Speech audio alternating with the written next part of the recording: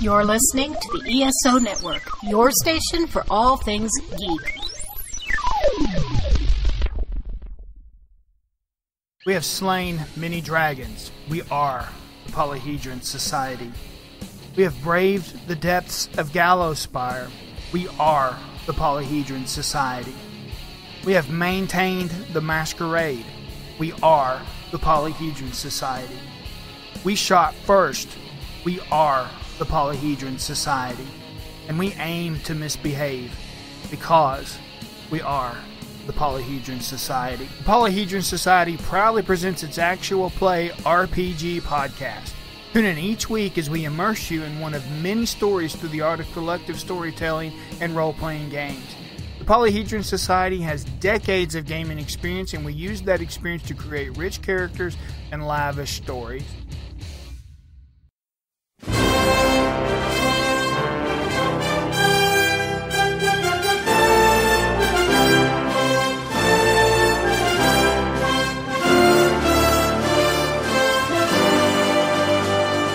Hello and welcome to the Monster Sci-Fi Show podcast. I am your host, The Monster. Where the hell have I been lately?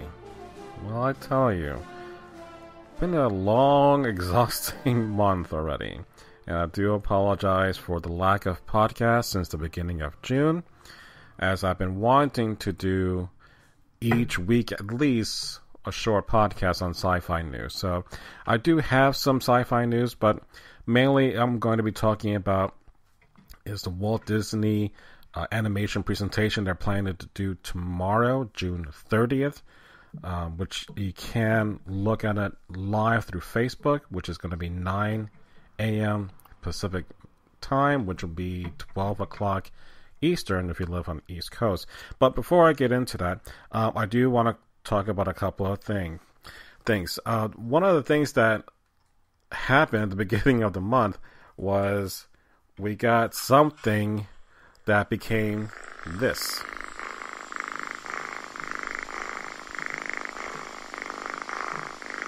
So, if you kind of know what that sounds like, well, that's my new cat, or our new cat. Her name actually is Kylo, after Kylo Ren. There was a black kitten that was in our backyard porch area and was looking very cute and came into our house. Noticed that she was already fixed, and she has to be at least about 6 months old, and she's kind of adopted us. So I've been kind of taking care of her. She did get ill a little while after we let her in because we had other cats that we take care of from the outside. They came in and she caught a bug, but took her to the vet and got antibiotics, and she's doing great. So my daughter kept fighting me with the name Kylo, but when I looked at the kitten, and it's all black, there's very little maybe patches of white here and there, but it just reminded me of Kylo Ren, only because Kylo Ren is all black, and once you go beneath that surface, you know how Kylo Ren is not all powerful. So I look at this kitten and you think it's a big, powerful, mean cat, but it's not. It's just an adorable kitten that just happens to look black, and Kylo was the first thing that came to my head. So yeah, we have a new kitten. So it's been kind of fun having a cat again, and we miss our 3 cats that I got right before my wife and I got married, and we've had them for the last one passed away shortly last year, so almost 16 years. And in different years we lost them along the way, but the last one lasted almost 16 years. So they lived a very long life, and I'm sad for them to go, but I'm also happy that we do have another kitten. Not that I don't love the cats that we take care of outside, but it's nice to have a kitten that we can raise, so to speak. So the other thing that I've been watching that I've caught myself by surprise and loving this series is Voltron on Netflix, which I did finally write another piece on Movie Pilot. So if you follow me on Movie Pilot, I did write a little article about what makes this Voltron different and better, so to speak, because I grew up with many fans back in the 80s watching Voltron, and there were some problems early on, but you know what? I was okay with it. But this Voltron really makes up for it, so I think you'll be really happy to hear or read my thoughts on Voltron. So again, go to Movie Pilot and look up the monster, and you'll see, do we need another Voltron series? And if not, in the show notes, there'll be a link for that article. So lastly, I'm going to be talking about is, again, this thing that I noticed that this is a kind of a, I guess, like an annual project of giving some news for what's coming ahead for Disney with their lineup. I did also, in this long absence, watch Zootopia, which was very enjoyable. My only gripe is this one moment that they played in the trailers, which is brilliant, is with the sloth named Flash down in the DMV, and him being a sloth is very slow. And by the time I get to that moment in the movie, I was like, okay, haha. But it wasn't the haha moment that I saw in the movie theaters and laughed out loud. And I'm like, that's brilliant. So the movie was fine. The only thing that caught me by surprise that I laughed just as out loud was towards the end of the movie. There was a sheep that was working in a lab, and there was a knock on the door, and the sheep said something to the effect of, Walt and Jesse have my lattes. And it was just in reference to Breaking Bad. So in the middle of this little kids movie, there was a Breaking Bad reference, which threw me for a loop. But again, I loved that, and I just really thought that was really clever and meant for, like, hey guys, I know you with your kids, here's a reference for you to enjoy. So it was funny, and I loved it. So, is it enough for me to buy it? I don't know. I know Mr. Gene does have a copy of it, but my wife liked it enough more than I did, so I'm still on the fence about Zootopia. So in any case, the news that's supposedly coming up ahead, we have Moana, that new movie that's coming out later this year in November. There's another one called Gigantic, which is scheduled for 2018.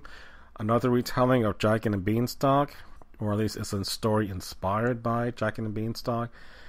Honestly, I can do without another Jack and the Beanstalk story, or any big dudes coming about. BFG is going to be coming out in a few days, which it doesn't seem to be doing anything for me, or really for this time of the year really drawing a crowd, because ID4, or Independence Day Resurgence, has kind of flopped in movie theaters, and then we have BFG along with Tarzan.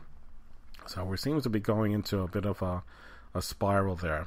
There are plans for Wreck-It Ralph 2, which, oddly enough, I'm planning to do a Wreck-It Ralph podcast for my library for the teens. So we actually did one the other day on Ender's Game, which I'm finally got some teens to be part of this podcast, and then tomorrow I'll get to actually edit this and put the show together. And then the next show is going to be Wreck-It Ralph, so this is actually good news that this is going to be coming out. And then after that, of course, everyone's favorite, Frozen 2, Electric Boogaloo, is going to be coming out, I guess, looks like sometime in 2020, so we still got a couple of years away, but I'm sure whenever it does come out, it's going to have huge numbers in the box office. So, and that's all I'm going to be talking about for right now for the sci-fi news. But I did want to say that I do have a special guest on this show, in which I recorded this earlier today. And it's a good friend of mine who is a listener to the show, believe it or not. So it's not just me and my mom or the cats that listen to the podcast, and of course, and Gene. But someone else actually listens. So I have some information that I want to relate to you. So sit back and enjoy our discussion.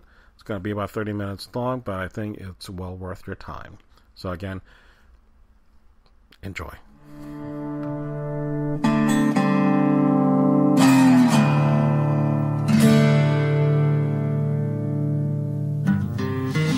Take my love, take my land, take me where I cannot stand. I don't care, I'm still free. You can't take the sky from me. As I mentioned at the beginning of the podcast, I do have a guest who is going to appear on this show. And from the music that you're hearing right now, which is from Firefly / Serenity, not necessarily a guest from that show, but I do have a dear friend. Her name is Connie, who is doing a Firefly event that's coming up real soon, and I want you to give a listen, and hopefully if you're here in the Miami and Fort Lauderdale area, to come down and join us. So sit back and enjoy our conversation about this upcoming event.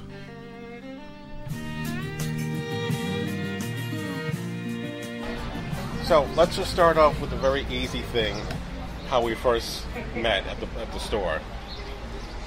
B. Dalton's? B. Dalton Bookseller, Dadeland Mall. Dadeland Mall, 1991, 92-ish? Ish. Yeah, I don't think I worked there after 93. So. Yeah. No, because 93 Borders opened up. So that's where I got that job. Yes. So, right from the onset, I think you and I got along pretty quickly. Well enough. Because we hated what we were doing. Oh, yeah. Especially selling those goddamn cards for $5. Yes, the discount card. That was $10 after all. Was it $10? Yeah. I think it was $10. So that was not fun. But we also had a thing about Quantum Leap, because it was coming down to its season finale, or series finale. Yes. One of my favorite shows, Quantum Leap. And when we saw the last episode, we weren't happy about it. I don't think I was happy about that now. No, we weren't. So I wrote the fan fiction Yes. of me jumping, or Sam jumping into me at the bookstore, and me having like a normal experience, but throwing up on a woman in the library at the bookstore. Yes, I do remember that. Actually, I was looking for that recently to see if I could still find it, and I couldn't. I thought I had saved it. Well, it's alright. It was still fun to write. Back when I used to write a lot more than I do now. And then, off and on, we somehow still kept in touch through the years. You gave me all your collection of Star Trek memorabilia. Some of it. Some of it. I have a few novels left. Well, you gave me you gave me a couple of paintings. Oh, did I? Yeah. A couple of big prints. Your Star Trek fan magazines. Oh, my magazine. Still with the brown wrapper on it, and like the patches are still inside, which I'm like, ooh, this is really cool. And then I moved away for a while. I came back, and somehow we've always come back to this weird circle that we find each other. And it's been years since then that I think at the convention a couple years ago. 2 years ago at Florida SuperCon. Yeah. You had the petition for the library. Right, and you're writing the petition right in front of me, and I'm looking at the name, and I'm like looking at you. You have no idea that you're right in front of me. Then I'm like, Connie? I recognized you right away. I said Montgomery Lopez. No, afterwards. Okay. As in, remember that restraining order, Montgomery Lopez? Yeah, something like that. So no, I was surprised. I was like, wow. I knew you had... Did I know you worked at the library? I don't remember. I don't think so. It was years after Borders had closed, so... You're right. Because every time I went to Borders, I always looked for you. And then you weren't there anymore. Yeah, exactly. And then it wasn't there anymore. Sadly. Now you just have the bookstore in the Grove. Yeah. Which kind of sucks. But then you became a lawyer. I did. Which... Right after I left the bookstore, I went to law school. Yeah. Which I remember you telling me that, and then... So I was really happy that you actually went through with that, because some people just realized, no, I don't want to be a lawyer, and change their plans halfway unfortunately, through. that's always been true, but here I am anyway. Once you've borrowed all that money, you got to do something with, Why? You gotta pay back. something with the diploma. That's all. But one of the cool things that you do now, you do your crafting. Your geek. Yes, I do. Well, I started out non-geek crafting, but geek crafting just came naturally too. I took knitting back up after many, many years of not knitting, and started making hats, and then the Jane hat was obviously the next step that every good geek knitter has to make. So now I've probably made 100 of them over the years. The Doctor Who scarf was one of my bigger projects, which I think I've made 3 or 4 of them now. The one I have now is about 13 foot long. I might be wearing that at Florida SuperCon if I haven't. If it's not too hot, we'll see. Yeah. It's always going to be hot. Because it's always smelly. No matter which con you go to, some way or somehow, someone's not wearing deodorant and it just stinks up the whole place. I don't know if I have that issue, but I'll try to smell harder when I'm there to see if it comes true.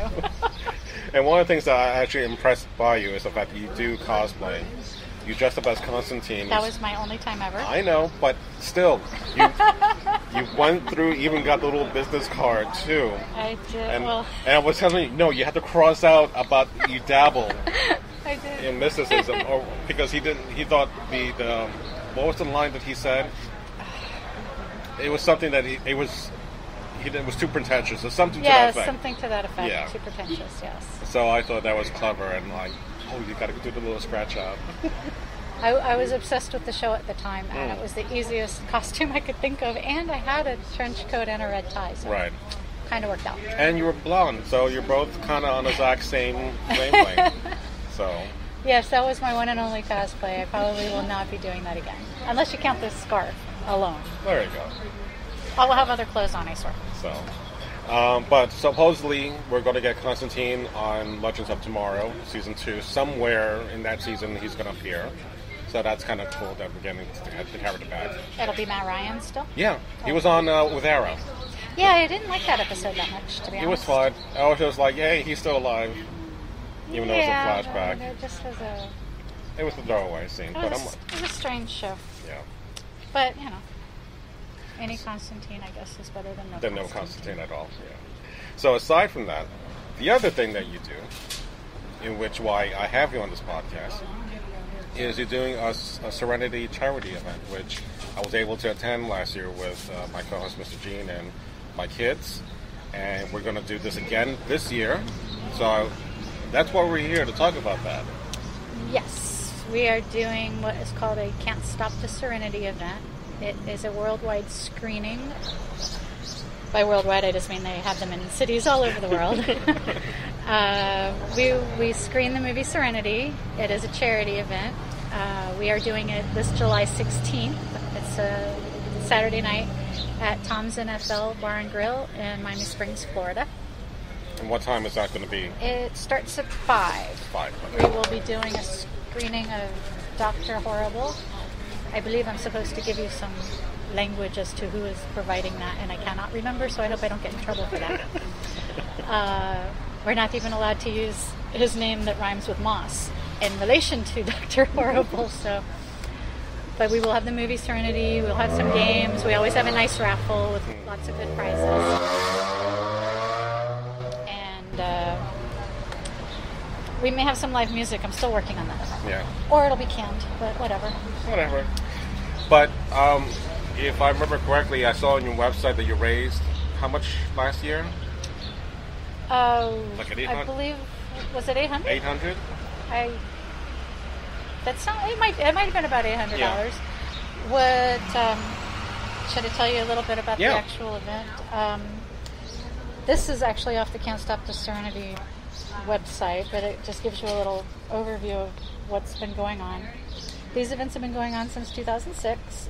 They've raised over $1 million over the years for charities. The main charity is Equality Now, which is Joss Whedon's charity of choice, and that's why we get Serenity to screen, because Joss knows that the bulk of the money is going to go to Equality Now. We are allowed to pick a local charity to donate a portion of our proceeds to, so we usually do pick a local charity or nonprofit. Right. So these events have been going on, this will be the 11th year. I've been running them for 9, and I attended one before that, so I only missed the first one. 10 straight. So these events, it's a great way to raise money for charity. It's a fun thing, and I have gotten more. All I have to do is bring somebody to one of these events, they watch the movie, and they immediately run out and rent Firefly, or buy it, or whatever, because it's like they can't get enough of those characters. Right. So it's definitely a huge way of bringing people to the Brown Coat universe, because I have never seen anybody not like that movie. So, and I bring people that have never watched a sci-fi flick ever. Hate it. Yeah. Hate Star Trek, whatever. I know, I actually know people that do. Well, I think a lot of it has to do that it's very less technobabble. The characters themselves are easy to like or dislike, like Jane, for example. Everyone doesn't like Jane. You're suggesting people don't like Gene? No. My goodness. There's a whole town after him. They love him. I thought it was just the doctor that was a little uptight. Oh, well, he was near death. He loosened up. True. But what are the things that you loved about watching the series? I mean... I just think Mal is always my favorite character. I just can't get enough of him. I think anything that Nathan is in is just amazing. So he totally sold the whole show. It could have just been Captain Mal doing nothing but talking into a microphone. But no, the interplay between the characters. How do you like Zoe and Wash, the funniest couple probably ever? Yeah. Just visually, let alone just their verbal jabs and such. It was just such a great show. The characters were, you just wanted to hang out with them. You know how Fox always screws up with things. They showed the first episode of The Train Job as the first episode, rather than the pilot, which was aired later. Since I saw The Train Job and everything in order after that, then watching the pilot, I would have chosen The Train Job, the first one to go with, as opposed to going to the pilot. Which was better, The Train Job or watching the actual pilot? I was going to say I didn't watch the show when it first came on, so I never saw it out of order. Oh, so you saw it in order? I watched it. I had watched different DVDs. Okay. Actually, so The Train Job was a great episode. I don't think that was a bad first episode. No, it's not. It still gave everyone at least a good entrance, and I think the best scene to sum up who Mal was is the very end, where he kicks the guy who didn't want to take the money into the engine of the ship and repeats that speech to the next guy and who was willing to take the money. Right. And that moment, I think, just won my heart from that point on. And I got that series from that one moment. Was there a reason why that was picked as the first one rather than the one they... I think because it was more action-oriented. Oh, action-oriented, gotcha. And it just had a lot more... Yeah, actually, I don't think that was a bad one to pick. Did they think, was that what they said was a problem with the show? Well, no, because, the things get done out of order. Because the pilot was done, but then it was delayed for some reason, and then it was aired much later towards the end of the season, which weren't going to be picked up. So it just kind of seemed like they threw it out of whack. But I thought it was actually a good option to go with The Train Job rather than learn where these characters came from. Learn about the Battle of Serenity. Because okay, now I'm going to go home and watch The Train Job and make sure that what you're saying is actually correct. Okay. But I don't think that was a bad choice. No, it's not. And again, I really love all the characters on that show. Everything about, even the Reavers are really cool to look at every once in a while. It's a great villain to have. So, but would you ever want to see a Serenity 2? No, they're way too old now. Unless you're going to recast it. Would you really want to recast? I don't care. Really? If you get the right people. Wow, okay. Oh, unless you want like a senior citizen version of it. Well, that's what Star Trek is about, is a bunch of old folks traveling the universe. Boring when they got diverse. Old. I mean, I'm getting old too. I don't want to watch me on TV. When were you on TV? I was never on TV. If I was, I should have been on in my 20s when I was, But have you read any of the comics? Yes. Okay. Almost all of them. I think the only one I missed was Shepard. Yeah. And there was a couple that you had as giveaways. I have some more this year.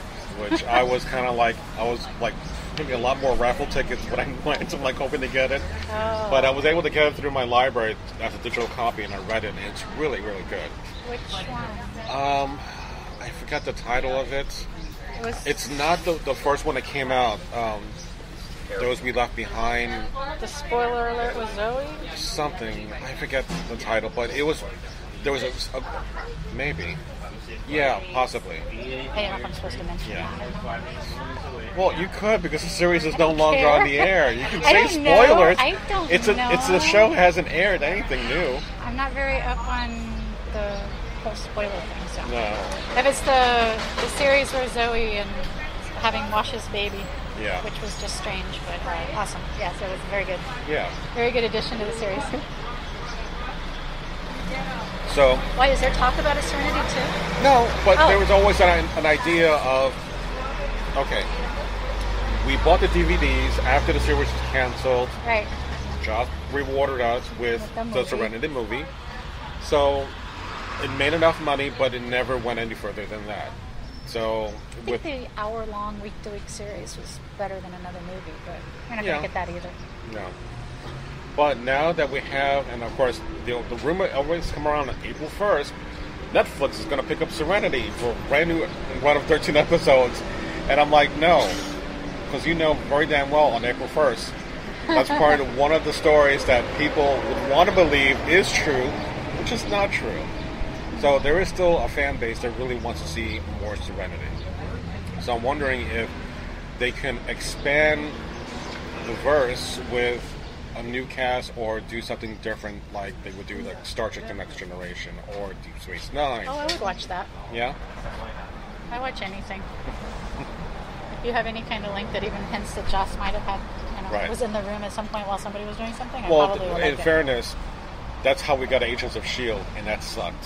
I love that show. I still can't believe people don't like that show. We have problems. I have loved that show from the beginning, and I still do. I will give you the I first... am waiting for the next season. I will give you the first season because I was resentful of how it was going. But when Winter Soldier came out, that half made it so much better because of the fall of S.H.I.E.L.D., infiltrated by Hydra and all that. That half was fantastic. Second season, a little better. The beginning was seeing Creel? Crusher. Whatever the guy who was the absorbing man.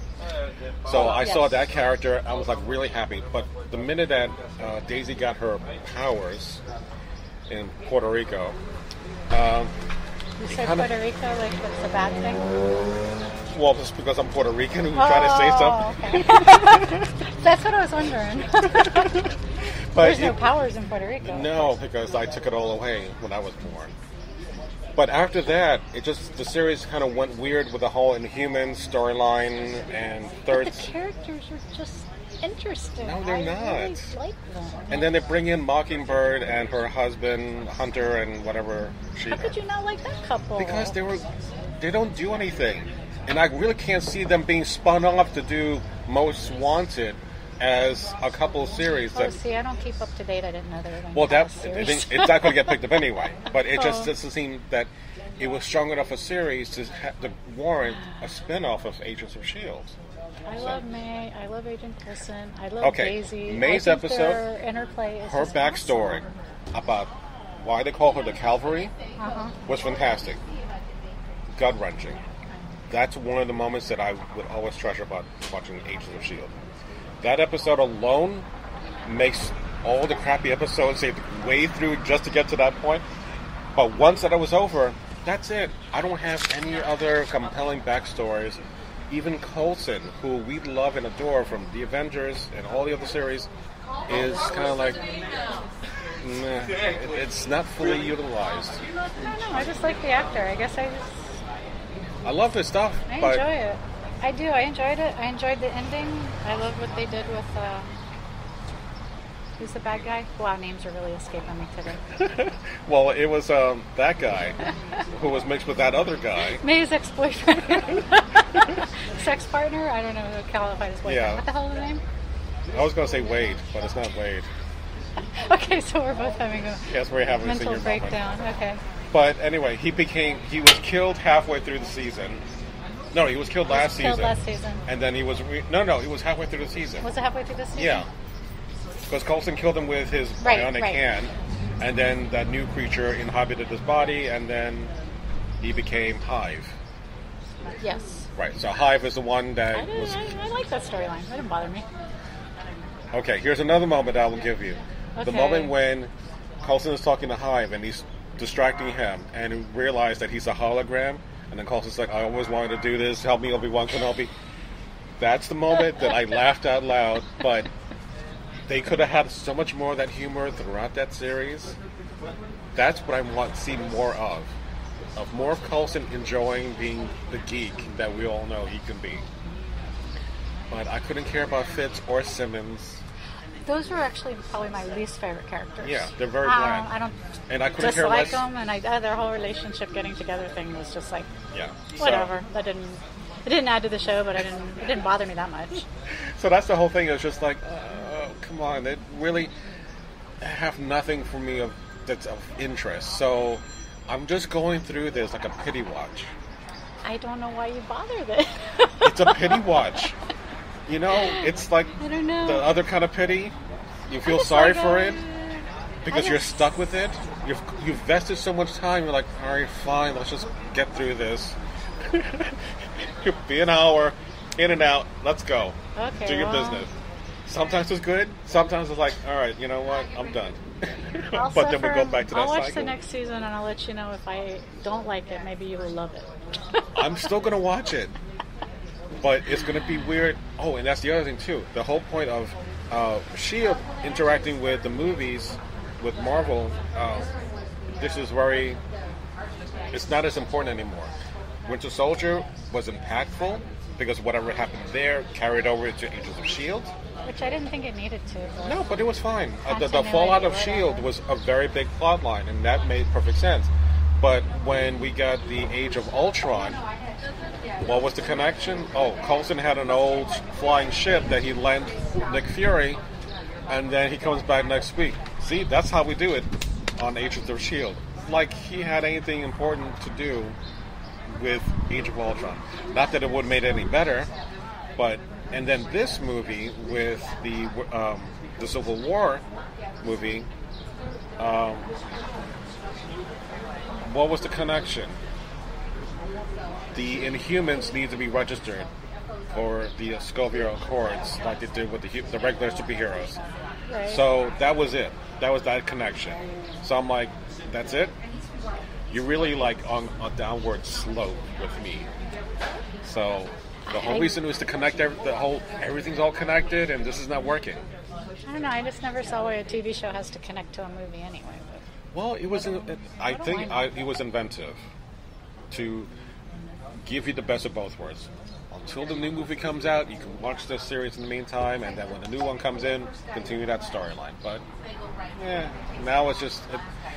So what are they doing next? Exactly. Oh, okay. Well, I can't wait to find out. Well, they're not going to do Inhumans anymore. That's the other thing. The whole movie that was going to be in 2019 was going to come out, and now that storyline has been dropped by Disney. So the whole point of doing Inhumans now was going to be the groundwork.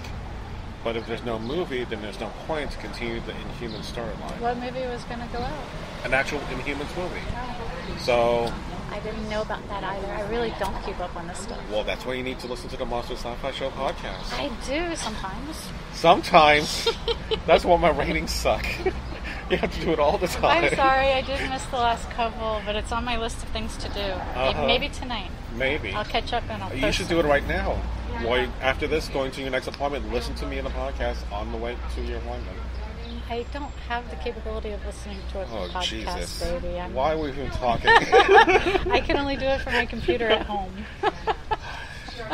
You're really disappointing me today. It's a Windows phone. You figure it out. I know, it's a Windows phone. As in, I'm going to throw that phone through that window. Actually, I've never tried. Can you listen to it on a phone? I have no idea. My battery dies anyway. Don't do it. We're not going to trust. We're not going to push the boundaries of your phone. Okay. All right. So get back to something obviously much more important than that. So going back to who are the charities that you're going to be doing for that's local, that's here? The local charity that we chose, it's been a long-time favorite of a couple different nonprofits that I've been involved in over the years. It's Pelican Harbor Seabird Station. They are located on 79th Street Causeway. They have a spot in the marina there. Okay. It was founded in 1980 by an elderly couple who just were helping out pelicans. They would come across them with hooks in their mouths, Right. whatever, and it actually started out small like that. Just I don't know if they were elderly at the time. I think they were. But they would help out an individual pelican here and there. I believe they both passed on. But. So anyway, so they started in 1980. They got more and more help from the county. They ended up getting the spot there at the marina. And it's just grown into a pretty big nonprofit now. And the people that run it now, they're super, super nice. They've opened it up to where you can go to the facility. You can see some of the birds because they don't do just pelicans. They Right. rescue any and all. 156 different species were treated in 2014. Over 193 species of native birds. So they will treat just about anything. I myself have taken many a bird there. Yeah. If you find an injured bird, they will take it. If they can save it, they will. They'll re-release it back in the area. Okay. If they can't, at least they can put them down in the most humane way possible. But it's a really, really great organization, and they do a lot of outreach. They go to schools and stuff. They teach people how to avoid harming the wildlife. Okay. Especially with the fishermen and stuff. You're not supposed to cut your lines. You're supposed to make sure you get those lures back. Right. They do a lot of different things to try to educate. And because preventing the pelicans from getting there is obviously much more important than saving them later. Right. So that's our local charity, and they will be getting 25% of anything we get. 75% will go to Equality Now. Okay. As far as, because I know you do the raffles, you said you had a couple of graphic novels. Any other ideas? I've got a couple of prints that I got from an artist at Wizard World last Okay. year. They're Firefly, Serenity related prints that we're going to have framed, and we're going to have those in the raffle. There's always a Jane hat in the raffle made by yours truly. The national organization always sends us a box of goodies, so I have not gone through that box yet, but I will. I'll start posting pictures and such on our Facebook page. You can look us up under SRF Browncoats. Yes. In which I'll post all that information on the podcast, so people will have access to that. And the event is there is an event page, so if you go on and like us and let us know if you're coming. There is limited seating in the facility, although it would be great if we had standing room only. Yeah, exactly. We should be lucky to have that problem. Yeah, exactly. All right. So, is it kid friendly? Just in case someone wants to bring kids, like I did. As long as you believe your child has a sense of humor and will enjoy Dr. Horrible and Serenity, I would say yes. Definitely kid friendly.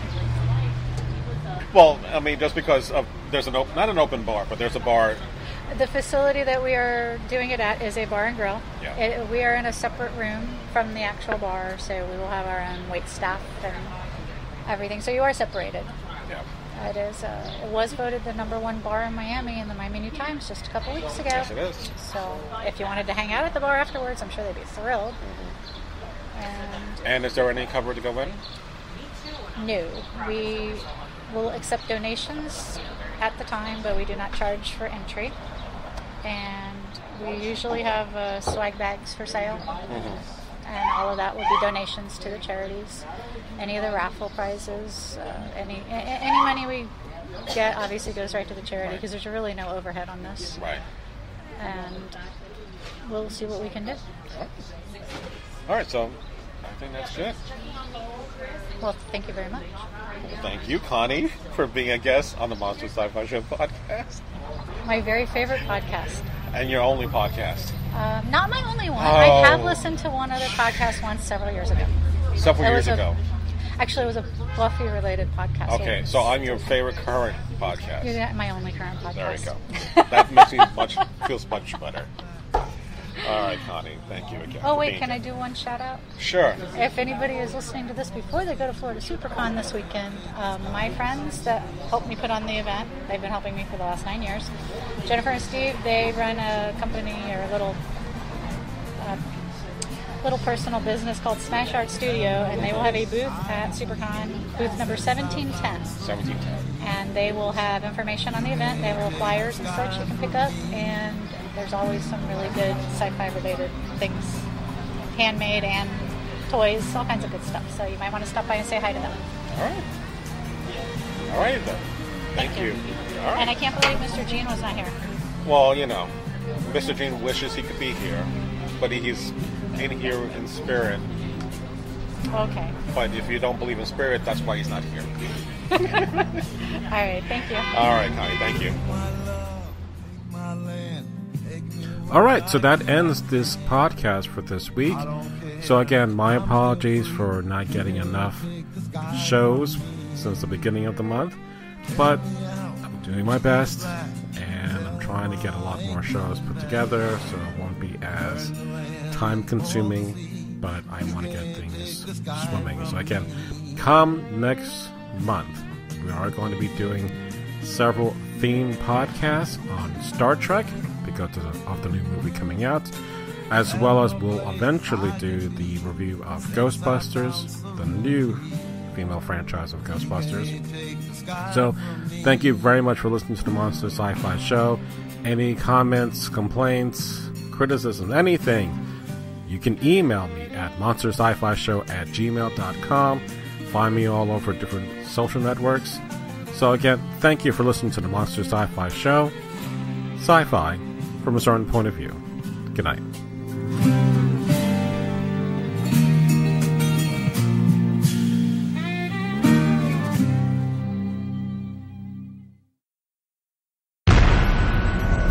This has been a broadcast of the ESO Network, your station for all things geek, classic, current, and beyond. Be part of the crew at ESONetwork.com.